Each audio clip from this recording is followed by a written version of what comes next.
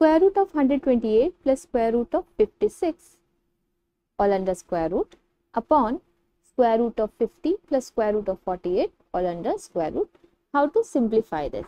So let's try. So 128 we can write it as 64 times 2 under square root plus 56 as 28 times 2 under square root, then all under square root upon 50 under square root as 25 times 2 under square root plus 48 as 24 times 2 under square root all under square root.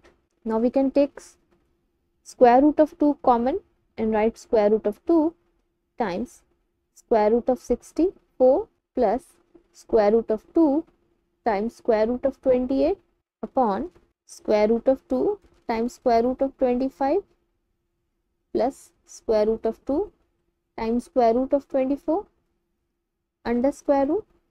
Let's take square root of 2 common upon, here also we can take square root of 2 common, or this we can also write it as square root of 2 under square root times square root of 64 plus square root of 28 under square root upon this also square root of 2 under square root times square root of 25 plus square root of 24 under square root.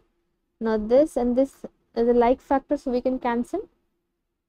Now square root of 64 is 8 plus square root of 28 we can write it as 7 times 4 under square root, then under square root upon square root of 25 is 5 plus square root of 24 we can write 6 times 4 under square root, then under square root, or this is 8 plus 2 times square root of 7 under square root upon 5 plus 2 times square root of 6 under square root. Now to further simplify it, we need to remove this square root. So if we can write this term in terms of a plus minus b whole square, then this whole square can remove this square root. So 8 we can write it as 7 plus 1 plus 2 times square root of 7 under square root upon 5 we can write it as 2 plus 3 and then plus 2 times square root of 6 is square root of 2 times square root of 3 under square root. Now when a is under square root, to remove the square root we square it. So when we have to write a as square root, we can write it as square root of a square and there won't be any difference, it is equal to a. So we can write 7 as square root of 7 square plus 1 square plus 2 times square root of 7 times 1 under square root, then upon again 2 as square root of 2 square plus 3 as square root of 3 square plus 2 times square root of 2 times square root of 3 under square root. Now this is in the term of a square plus b square plus 2ab. So this we can write it as square root of 7 plus 1 whole square under square root upon, again this is also a square plus b square plus 2ab and this is equal to a plus b whole square. So we can write it as square root of 2 plus square root of 3 whole square under square root. Now remove the square root with this square. So we have square root of 7 plus 1 upon square root of 2 plus square root of 3. Now here we can take a as square root of 3 and b as square root of 2 also. In that case we will have square root of 3 plus square root of 2 whole square and then we will have square root of 3 plus square root of 2. This will help you in rationalizing the denominator.